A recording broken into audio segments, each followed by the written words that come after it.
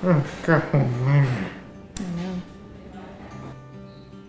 my name is Monica Martinez, and I am the parent of John Josiah Martinez, and he goes by John Jay.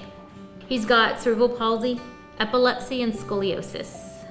Actually, in North Carolina, when he was diagnosed, they pretty much told me he was going to be a vegetable, not to expect anything from him, that he would never walk, he would never talk. So that's what I prepared for, but I also prepared for he may just defy the odds.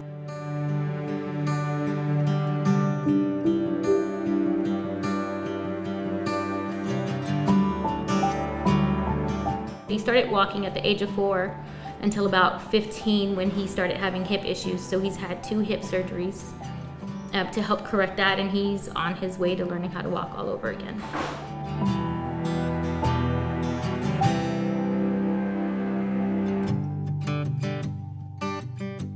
Driscoll and everybody who's worked here has always treated me with kindness, treated John Jay with kindness.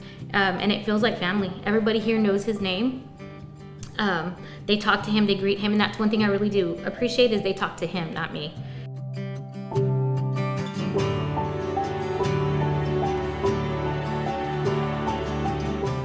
Yeah.